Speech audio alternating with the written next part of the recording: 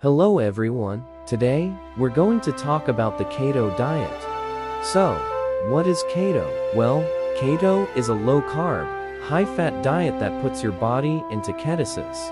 This state happens when your body doesn't have enough carbohydrates to produce energy and starts burning fat instead.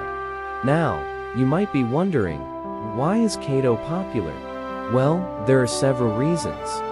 For one, it can help people lose weight quickly, especially if they're struggling with weight gain or obesity.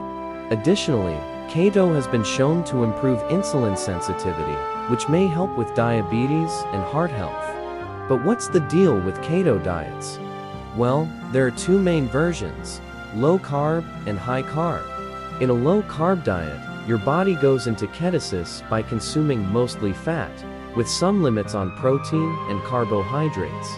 On the other hand, a high-carb diet has loads of carbohydrates, driving your body into ketosis. When starting a keto diet, it's essential to follow a low-carb, high-fat approach.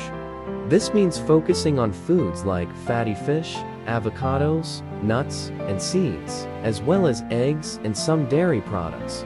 You should also avoid sugary fruits, grains, and processed foods. It's worth noting that the keto diet can be challenging for some people, especially if they've been eating a very high carbohydrate diet previously.